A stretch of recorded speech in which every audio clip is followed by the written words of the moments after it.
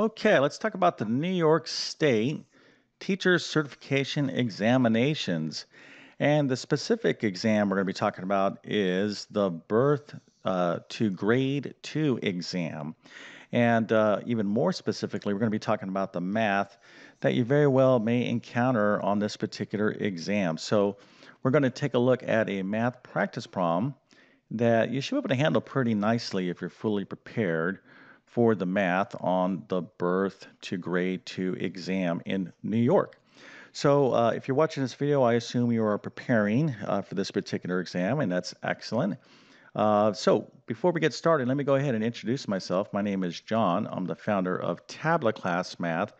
I'm also a middle and high school math teacher, and over the last several years, I've constructed many online math classes to include a New York State teacher certification exam, Birth to Grade 2 math test prep course.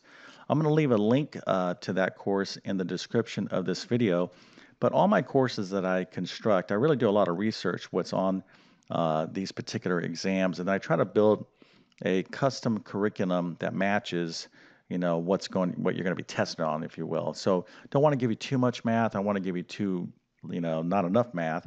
Just trying to get the balance quite right because obviously you're busy and you're trying to prepare for these exams. So there's I would characterize the math here as being that you're going to need to know for this particular exam is basically a high school level math. Some algebra, geometry, and of course all the elementary stuff as well: fractions, decimals, place value, Venn diagrams, etc. So all that basic stuff that you're going to be really, focused on, especially at the grade level that you're going for. But you're also going to have to know some high school level kind of math concepts, algebra and geometry, etc. So this particular problem, we're going to be taking a look at some, basic, I would call maybe middle school level, basic high school level kind of algebra problem. But we'll get to that in a second. But I really wanted to stress to those of you, if you haven't taken a look at the math that's going to be on this particular exam, you should do so because a lot of times, especially at the elementary level, even at the middle school level, when it comes to math, teacher candidates will think, "Oh, I'm only going to be teaching the basic stuff, so I don't really need to know the more advanced stuff."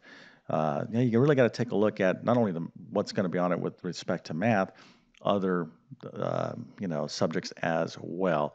But I'm sure you've already done that because you are going to be an awesome teacher and you're preparing just by virtue of you watching this video. So let's get to this problem. And the way I like to do these little problems is one, I'm going to give you the problem.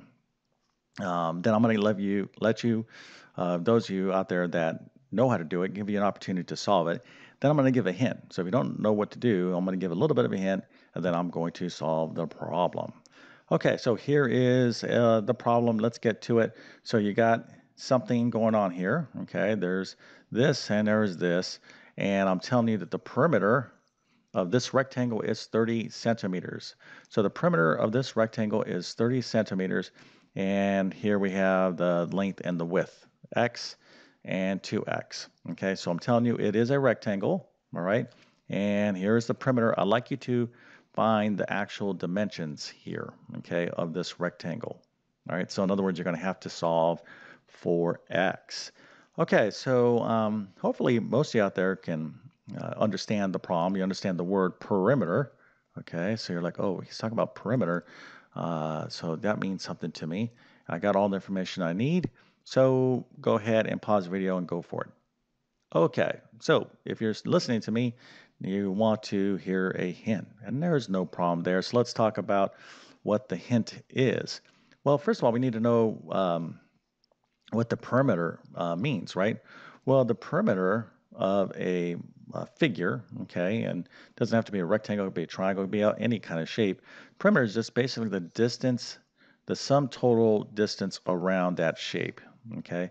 So in this case, we have to go kind of around. Just think of this as, let's say you were going to install a fence around your vegetable garden, okay? You would want to know how much fence you need to buy.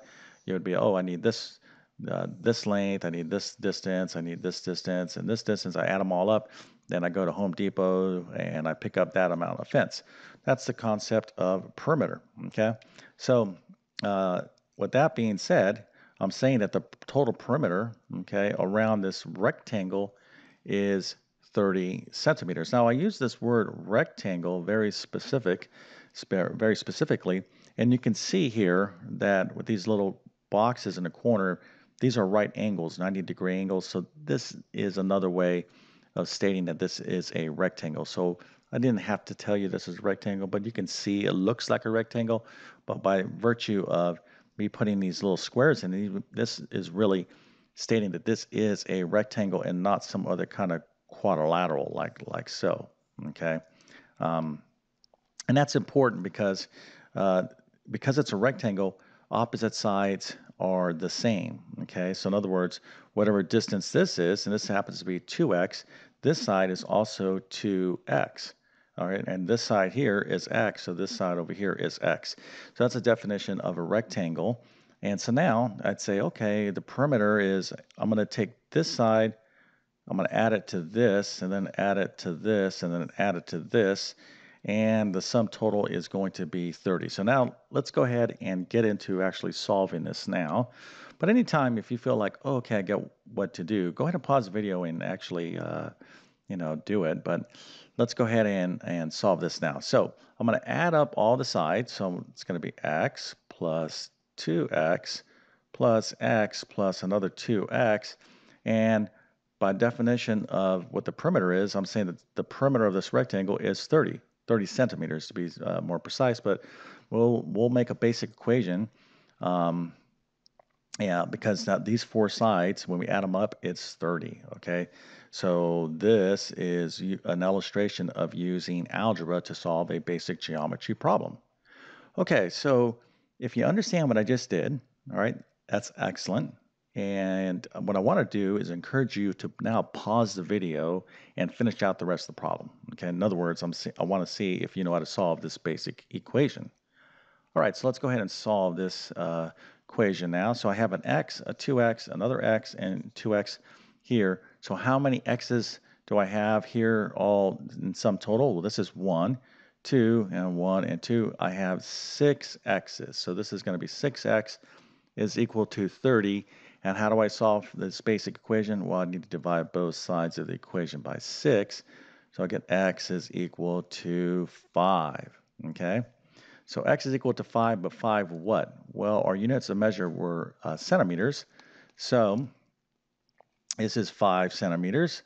This is 5 centimeters. And this side is 2x. It's twice whatever the x value was. So if this is 5, this is going to be 2x or 10 centimeters. 10 centimeters, okay? All right, now let's just check our work here. If I take 5 plus 10 plus 5 plus 10, does that add up to 30?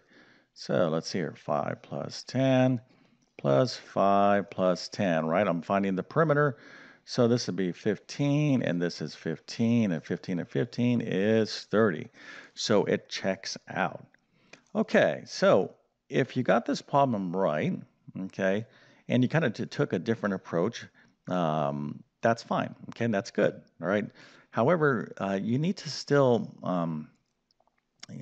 understand the whatever process you. In other words, if you got this answer right, but you were like, yeah, I kind of thought about it and I kind of figured it out in my head. That's okay because this is a real basic problem. But really, the better way of solving this problem is having a process, right? It's like if you don't want your students to say, "Hey, what's the answer?" You were like, "This is the answer." Well, how did you get to the answer? I'm like, "Well, I'm not quite sure." But this is the answer. And even though they're correct, you know, you want to see the thought process. You want to see the analysis, if you will. Okay, so so kind of like getting it right is good, but if you got it right and you understood, if you had a process, you built an equation, you understand what was going on, that's the best. All right. Now, if you struggle with this problem and you forgot how to do a problem like this, don't panic. All right, just use this as feedback. Okay, clearly, you're watching this video because you're preparing for the New York State teacher certification exam, birth to grade 2. You're trying to do well on it. All right, so that's excellent. So give yourself time to learn math. That's the biggest thing I can really stress to you is I think everyone's looking for shortcuts to brush up on math. There really doesn't. There's nothing.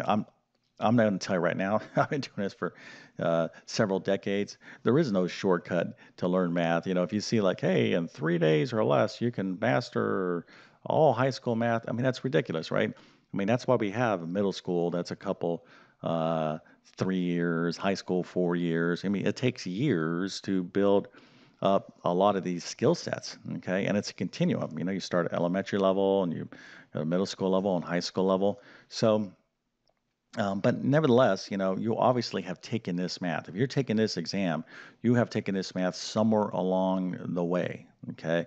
So, another thing I would stress too is this: if you're math phobic, if you like hate math or you're scared of math, take a deep breath, all right, and just kind of relax. That's the first thing. And then get yourself into a good study program so you can focus and improve skill by skill. But there's definitely going to be some decent amount of algebra and geometry, um, and those type of topics, that you very well are going to encounter on this particular New York State teacher certification exam. So let's go ahead and wrap up this video. Again, I'm going to leave a link in the description of this video for my New York State teacher certification exam, birth to grade 2 math test prep course. Very comprehensive. I think you'll really like it. If you don't have something else that you're studying from, this will definitely help you. If you're new to my YouTube channel, I've been on YouTube for a good 12 years, at least the time of this video. I already have hundreds of videos on my channel that can help you prepare for this particular exam. So if you like my teaching style, hopefully you'll check that out and become a subscriber. I'm posting new stuff all the time. If you enjoyed the video, definitely appreciate a thumbs up and leave me some feedback. What draws you into teaching? Was it a teacher that you had and you're somewhere along the line that made a big impact on you? Or maybe you're coming from another career. Okay, there's so many different paths these days to become a teacher. I think that's awesome. Okay, and by the way, too, I mean, for myself, I've done other things other than teaching. Okay, but that doesn't mean I think we need a mix of teachers. We need people that were former real estate agents or, retired military or who knows what. And we need those people that have come from high school to teaching right into teaching. So as far as I'm concerned, I've worked with great teachers from both type of backgrounds. One thing has nothing to do with the other. Really, it's about gaining experience. So, half of being a teacher is all your professional education, getting your degree, your certifications, but the other half, and really where the exciting part of really where you're truly learn to become a teacher, is just on the job training. You're actually doing the job.